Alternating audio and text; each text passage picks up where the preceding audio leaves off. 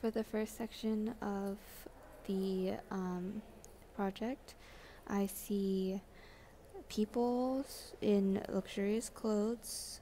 They are all wearing hats with big feathers and bird-looking things on them, and they're all wearing earrings and bracelets. There are also a big black dot in the front side. And if you guys notice that on the top lining, there are what looks like animals, maybe birds or lizards, maybe a rat right there. And I'm gonna, on the opposite side of the basket is a upside down L with similar looking animals lining them, and then more people standing in, they look like they're standing in very like strong positions, all wearing hats as well, which also look like birds and feathers, in same attire as the people on the other side. This person in particular is wearing a deer hat though. This is the back side.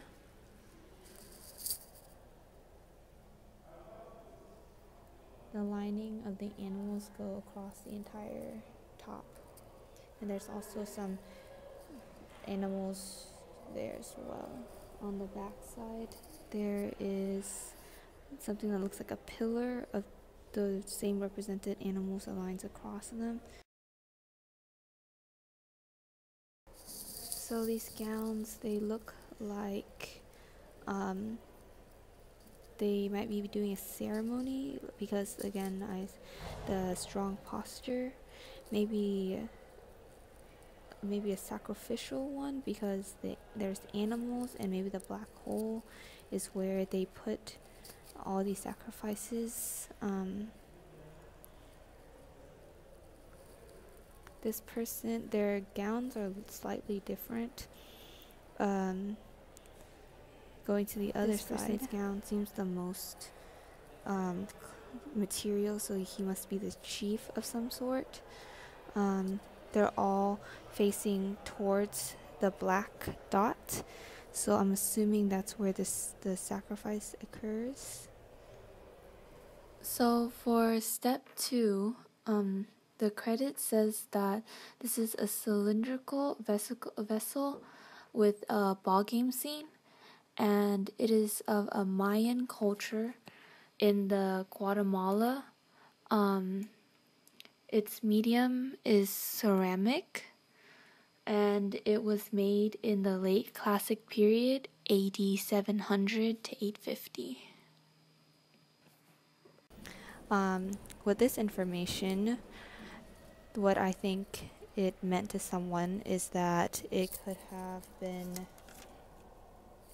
the ball game must have been very important for them and for social events, and since it was called a vessel, it could have been used for multiple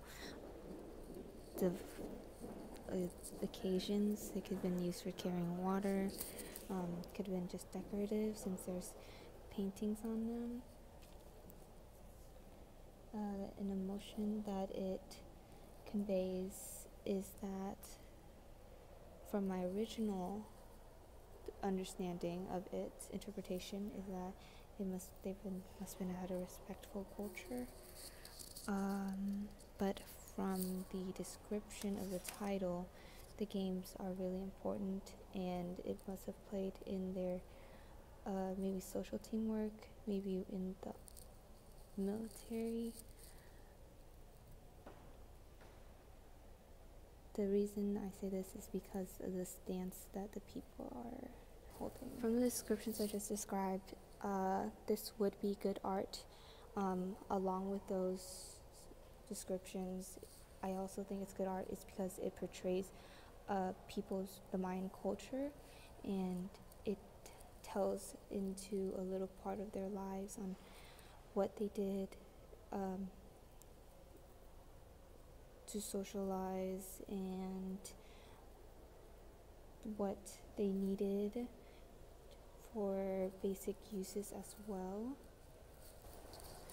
This experience has allowed me to learn about a new culture, a better understanding into their daily lives, as well as the importance of animals.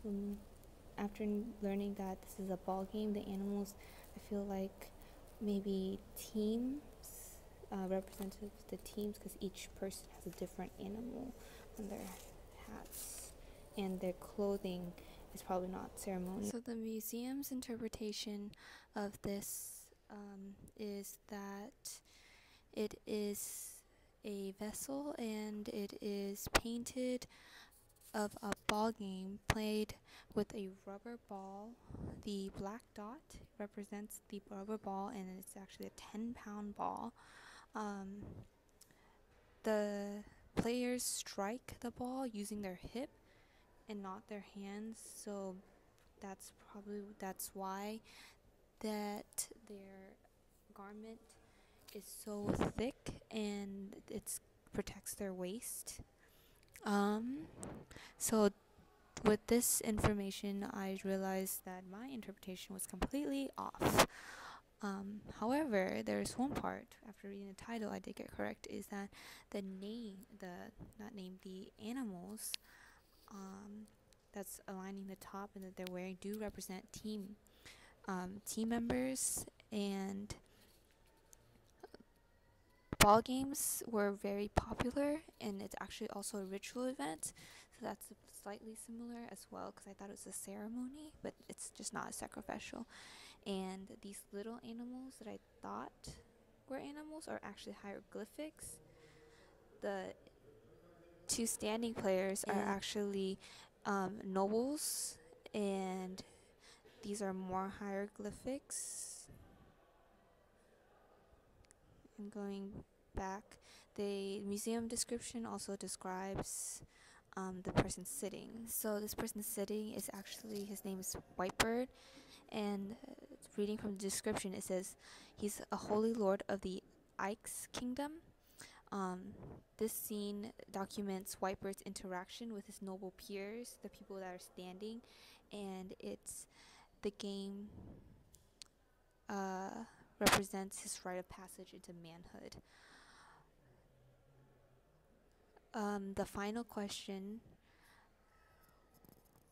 what this work made me feel, was that art can be used as an additional enhancement for education, because it can relate to other subjects as well. For instance, I came here expecting to evaluate and analyze an art piece, but I also learned about some history on the Mayan culture. I think it's a really good way to help education and learning.